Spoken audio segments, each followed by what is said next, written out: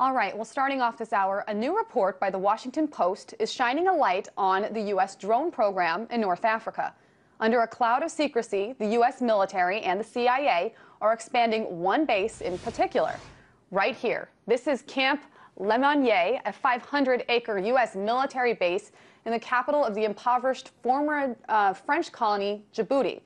It started off as a temporary staging area for Marines trying to get a foothold on the volatile region back in 2002, but has quickly become a major asset in the U.S. counterterrorism operations abroad. And, as you can see, this camp's location is part of its lure. Djibouti shares a sea border with Yemen and a land border with Somalia. Now, just to quickly go over some of the numbers for you, 3,200 U.S. troops, contractors, and civilians work there. 300 of them are dedicated solely to the drone program. The U.S. pays Djibouti $38 million a year to lease the camp and is in the midst of a $1.4 billion expansion. And this country certainly isn't the only one seeing an influx of unmanned aircrafts in its skies. For more on this changing face of war, I'm joined by Scott Horton, contributing editor at Harper's Magazine. Hi there, Scott. Let's start, first of all, by talking about the strategic importance of Djibouti and what differences there are between the people that are operating drones sitting in Camp Lemonnier versus the ones that are in the air-conditioned bases in Nevada or Virginia.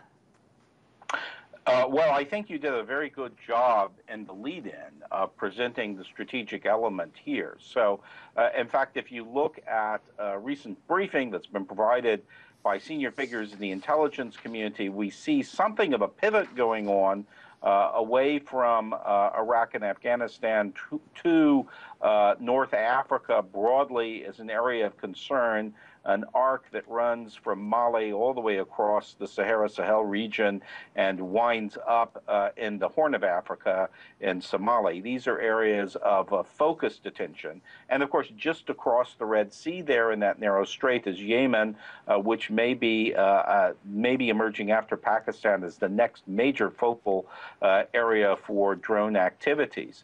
And we know that the drones, in fact, are operated from facilities, largely from facilities back in the United States. In fact, there's an Air Force base in Nevada where a lot of this is going on. At Langley, we see a lot of direction.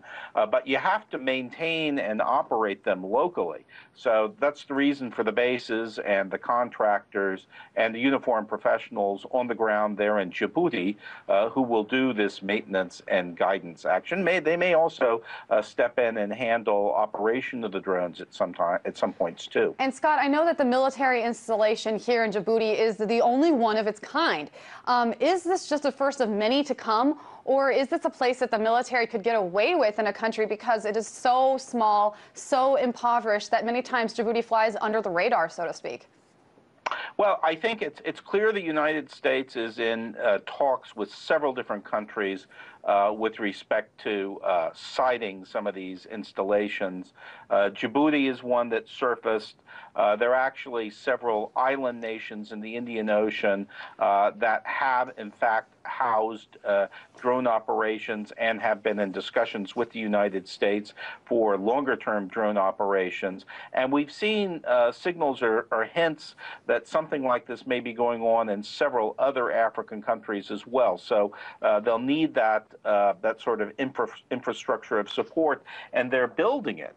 And I think, this raises the normal spectrum of base siting issues with the host nation. So usually having a foreign military force on your soil is not a popular thing. In fact, there usually is strong political opposition to it. On the other hand, Djibouti here, that's almost Djibouti's raison d'etre. It's been a host for foreign forces for a long, long time. The French have been there for more than a century. And this is the backbone of the economy of Djibouti, in fact, these military forces. And the U.S. is usually prepared to pay serious money to have this support and to have the base leases. And there are a lot of countries, particularly in this part of the world, that are eager to have that money. And $38 million a year to lease that land is quite a bit of money for an impoverished nation. But, Scott, one of the major criticisms of the drone program is the malfunctions and the crashes. I mean, there are no pilot crews in these aircrafts, meaning no American lives are in danger. And these planes do cost 1/5 of the price of an F-15, so replacing them isn't all that expensive if they do crash. But, I mean, on the other hand, there have been numerous crashes, some providing potential intelligence to enemies and some endangering civilians. And what's more important is that there are reports of technical malfunctions of these machines. I mean, in March of 2011, for instance, there is a documented instance of a Predator drone starting its engine by itself through, although the ignition was off and the fuel line was closed. So, I mean, this technology is far from perfect, right? That's right. I mean, it's a technology that's being developed over time, but even sophisticated technologies misfunction. And of course, these are being guided remotely. And one of the big concerns about drones is that if you can guide it remotely, so can someone else. Another power may be able to tap in and manipulate your drone and seize control of it. So, you know, that's an issue.